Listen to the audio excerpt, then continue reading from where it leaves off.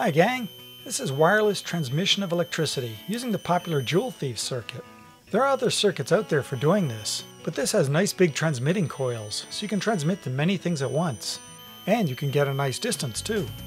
You can even hide it away in a desk drawer. Then the things on the desk seem to work by magic. How's it work? There's a simple electronic circuit here, which includes this big flat set of coils. For those familiar with the Joule thief circuit, that's simply what this is. Those big coils have a fluctuating electromagnetic field surrounding them. That's what carries the energy that's being transmitted. So to capture that energy, we need to put some sort of receiver inside the field. For the receivers, we have these smaller flat coils. We connect whatever we want to power to those receiver coils. For example, an LED is attached to this one, and a little bit of circuitry and a piezoelectric buzzer is attached to this one.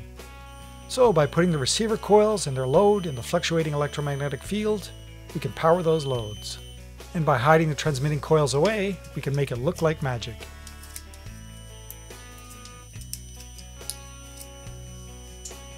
Well, thanks for watching. See my YouTube channel, rimstar.org, for more fun videos like this.